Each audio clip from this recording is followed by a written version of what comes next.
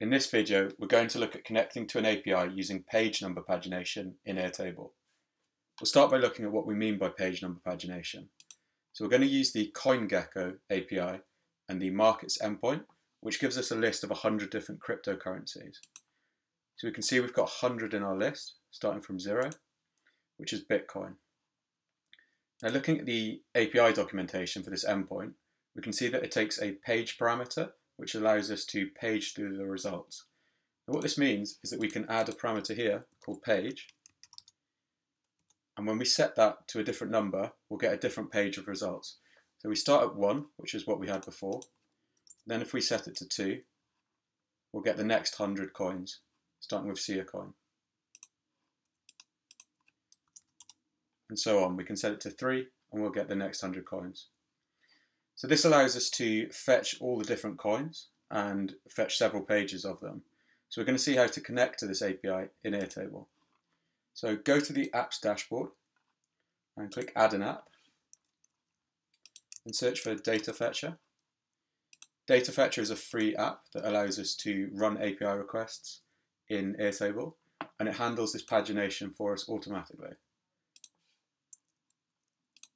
So once you've installed the app, either sign up for a free Data Fetcher account or sign into your existing one. Then click Create Request, and we'll call it Fetch Coin Prices.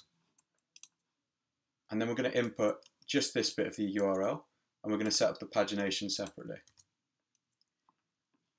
We'll set the output table in the output view, and then click Determine Fields and Open Field Mapping. Click Filter All and Show Response, and we can see the same response that we saw in this tab. And we're going to keep the name and the current price. Then click Confirm. Data Fetcher will create any fields for us that we need. Then in the advanced settings, click Pagination and select the page option. So this is because we're using page-based pagination. And then in this input here, we need to enter the name of the page parameter, which most of the time will be page, but some APIs will use different parameter names. And then we can set the number of pages we want to fetch. So I'm going to enter 4, and we're going to fetch 400 coins. So now that we've set this bit up, the pagination, we can run the request, and Data Fetcher is automatically going to set the page parameter here to 1, 2, 3, then 4. So if we run that now,